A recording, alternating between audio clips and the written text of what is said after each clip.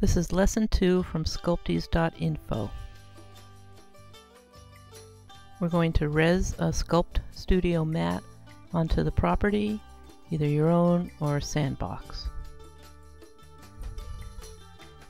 This is my personal preference. I like to get rid of all the decimals after the dot and have everything at round numbers.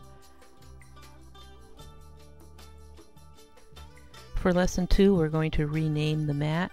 I'm renaming it lesson 2. You can rename it as you please. Now we're going to actually res a stack of 32 blank slices. You click the mat, brings up the blue menu, you click blank, and you click 32 slices, and they magically appear. If you haven't seen a stack of slices res, this is what it looks like. I think it's quite beautiful, and I enjoy watching it.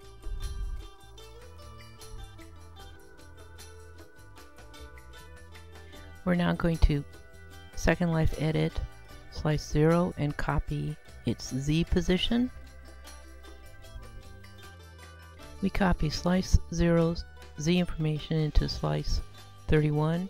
We add 2 to the number, so 44 became 46, and then slice 31 is now 2 meters above slice 0. We click slice 0, we click from here. We now click slice 31, we click 2 here. We click the mat, we click 0 to 31, we click position, and now all the slices are evenly spaced. We will now Second Life edit slice 0 and 31 and change their Z size to 0.05.